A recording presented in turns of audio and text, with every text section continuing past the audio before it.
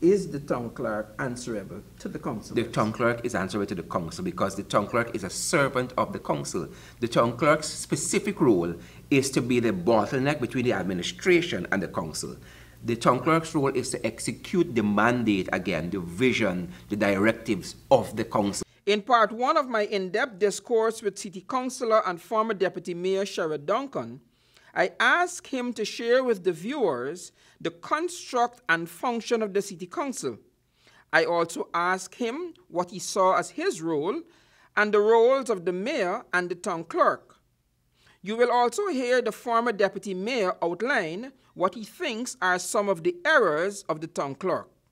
Having been elected, and as a former elected officer, the Deputy Mayor, and having served in that capacity, and if I would say effectively so, now that you're not there, what do you see as your role? I have the responsibility to ensure that Georgetown is managed in a competent manner.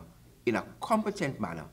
That is what the law says. It uses two words. In a professional, so that is my role, to ensure that Georgetown is managed in a professional and in a competent manner. That is my role as a councillor. For the time that you have spent as the Deputy Mayor, the access that you would have had, the travels, whatever special things that would have come with that portfolio, do you see yourself using any of those, the knowledge that you have gained from that, in providing guidance? Because I served as Deputy Mayor, and one of the roles in acting in the mayor's absence and discharging the functions of mayor is chairing statutory meetings.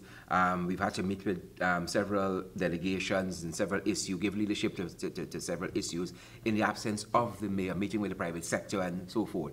I've had to make sure that I had a good understanding of how the law works, and specific to City Hall is the Municipal and District Councils Act, Chapter 2801.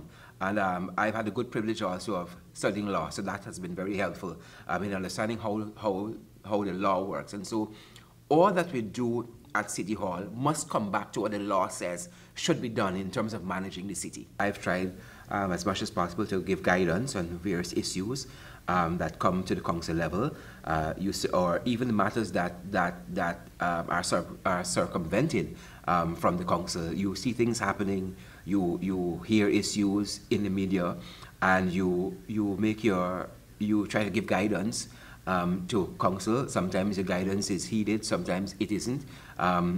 More times than not, it isn't heeded. And I think that is what has brought us to this point with a no confidence motion when you see things are going a certain way. What is the role of the mayor?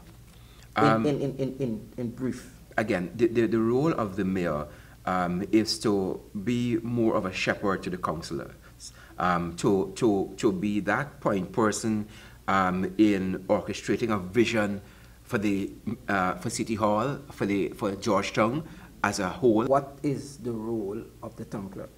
Again, the town clerk has the role of being the head for City Hall, of being the administrative head who all the staff for City Hall report to. Law says that where the town clerk is legally qualified to do so, the town clerk can give general legal advice to the council, but that is limited to where he is legally qualified to do so. Does the current town clerk possess that? No, because the current town clerk isn't trained in law. If I remember correctly, his training is in the area of communication. So the town clerk cannot operate independent of the two things. Cannot operate independent of the law and cannot operate independent of the council. What is wrong with what the current town clerk, Mr. Royston King, is doing according to Sherrod Duncan? All right, where do I start? Let's go back to 2016, when we first took office, when our tenure started. We had the issues of the removal of vendors from Starbrook Market, and this is a lot of vendors now, 1 and 2, and also from Rob Street. Now the issues of vending and markets and so forth comes on a committee, the Markets and Public Health Committee. When you are an elected councillor and you represent the people at City Hall, then the issues concerning the people must come before the councillors for a decision. Remember, the council sets the policies and the directives. When you wake up one day and you read that, stalls are being broken down and people are being, moved off of the pavement and all of that, while it might be all well and good for order in the city, the council has a certain function, and so you cannot operate outside of the function of the council. When the vendors were removed from Sabrick Market, I think it was the then Minister of Social Cohesion, who was Minister Walter Lawrence, said that council ought to be more sensitive to the plight of the vendors. When the vendors were moved from Rob Street without the authority of the council, the president himself said that the move was reckless. This is the president, not of a credit union or one of the labor unions. This is the president of the Cooperative Republic of Ghana, the executive president, who I support, said that that move was reckless.